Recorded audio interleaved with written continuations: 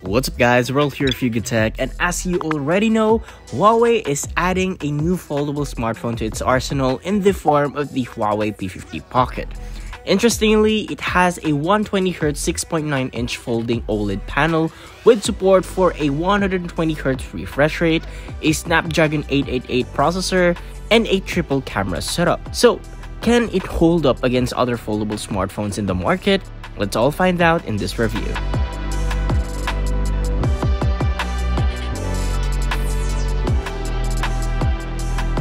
Okay, let's admit it.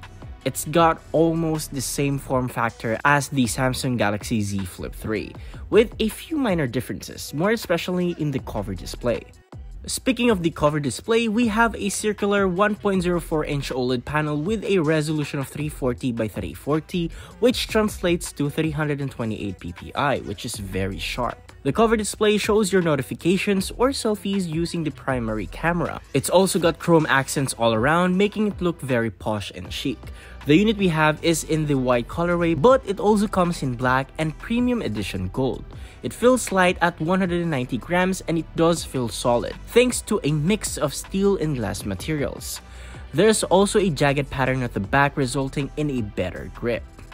When unfolded, on the right side we have the hybrid SIM card slot, which can accommodate 2 SIM cards or 1 SIM card and Huawei's proprietary nano memory card. On the right side we have the volume button and the fingerprint scanner.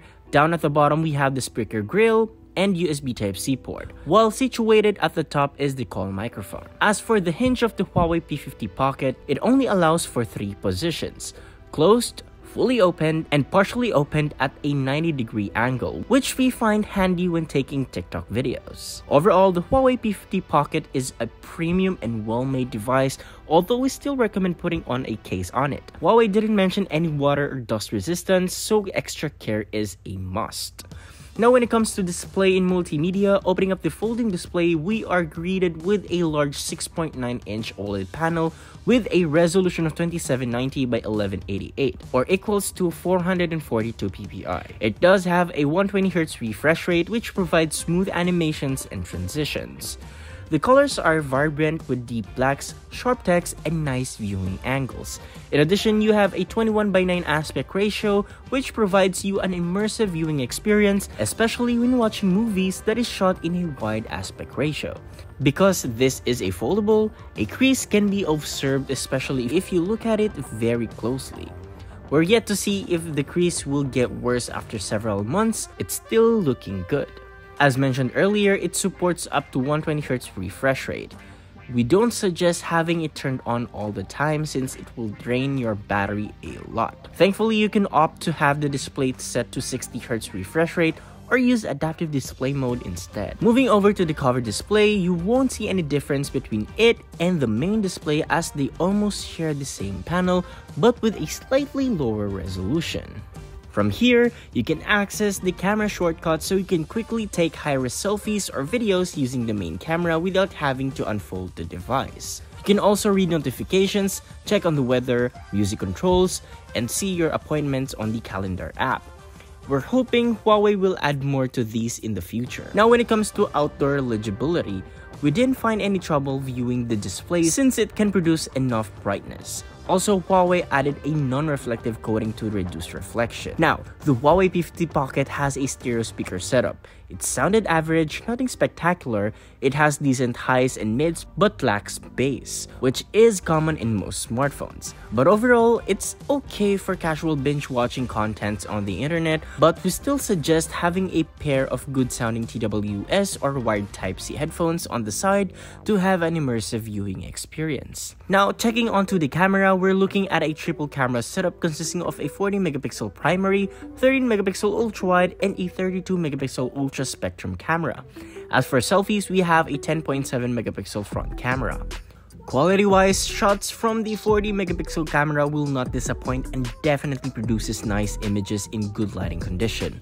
It's quick to focus even with moving subjects, images taken are sharp, colors are punchy but still accurate. HDR is also implemented nicely and only when the scene requires it. Portrait photos are also good, although there are times you will see jagged edges, especially in the hair area, which is a common limitation in artificially blurred backgrounds. Low-light portraits, on the other hand, can be a bit of a hit or miss, so make sure to use this feature when lighting is abundant. Huawei smartphones have a good reputation when it comes to low-light performance. The camera snipe mode feature comes in handy in this scenario and can illuminate dark scenes, although you will need to keep it steady for a few seconds and let the camera software do its magic. It's not perfect, but you definitely won't end up with unusable night shots. As for the selfies, photos taken using the front camera look okay. Not exactly high-res, but it will do for social media uploads or video calls. It is also susceptible to noise and is slow when shooting in low light. You can use the rear camera instead for better quality. Now when it comes to video, the Huawei P50 Pocket can shoot up to a maximum of 4K at 30 frames per second. To our surprise, videos taken while walking or even on a bumpy car ride look smooth and stabilized thanks to its EIS feature. And just like in images, it can capture plenty of details with accurate colors in HDR. Now, software-wise, running on the Huawei P50 Pocket is EMUI 12 with Huawei Mobile Services and App Gallery. You can also get access to Huawei's exclusive features such as Huawei Share and multi-screen collaboration if you own other Huawei devices, and you can still sideload Android apps not found on the App Gallery. Now, checking out the interface, there's not a lot of adjustments as it's like any other smartphone that uses a tall screen. There's a lot of pre-installed apps right out of the box. It's a bit inconvenient as you have to remove them manually if you have no use for them. Out of the 256 gigs of internal storage, we got a usable of 213 gigs, which is more than enough for heavy users.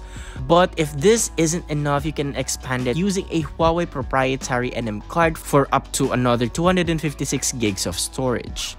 Under the hood, the Huawei P50 Pocket sports a Qualcomm Snapdragon 888 4G chipset coupled with an Adreno 660 GPU. Memory-wise, it's available in 8 gigs of RAM plus 256 gigs of internal storage or 12 gigs of RAM plus 512 gigs configuration. Given the flagship hardware, it runs smoothly in most tasks we throw at it, including taking photos, videos, heavy social media browsing, and gaming. It gets warm though after playing for a while, but not to the point that it becomes very uncomfortable. One issue that we encountered though is when switching between apps. There are times that it feels sluggish and some apps tends to restart. We don't think that it is a hardware issue though, and we suspect it can be an issue with the software, which we hope can be fixed with an update. We run our usual benchmark apps and here's what we got. Now when it comes to connectivity, the Huawei P50 Pocket features Wi-Fi, Bluetooth, multi-band GPS, USB-C, and 4G LTE.